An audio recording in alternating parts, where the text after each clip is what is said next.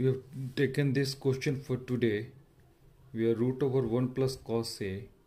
by 1 minus cos A need to be evaluated.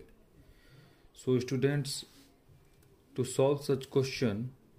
you need to rationalize it because there is a square root for the denominator. So it will be multiplied with root over of 1 plus cos A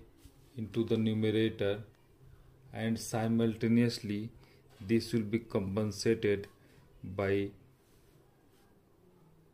root over 1 plus cos A into the denominator also, so that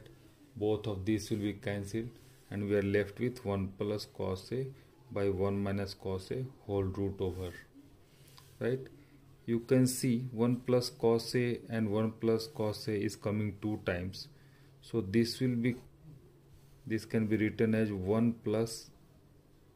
cos A whole square, and the denominator is into the form of A minus B and A plus B, that is A square minus B square. So the denominator can be written as 1 square minus cos square A, right? This can be further, you can see 1 plus cos A is coming 2 times inside the square root, so we can say, or we can bring 1 plus cos A out of this square root from the numerator, and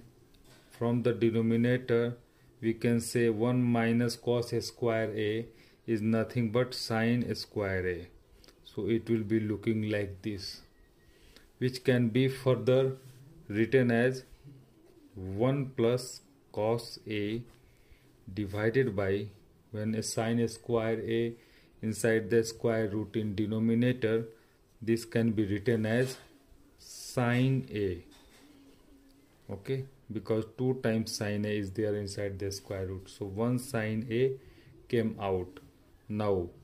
divide 1 and cos A individually by sin A, so this will be 1 by sin A plus cos A divided by sin A. This will be giving you cos A k, because 1 by sin A is nothing but cos A k, and cos A by sin A is nothing but cot A. So cos A k plus cot A is the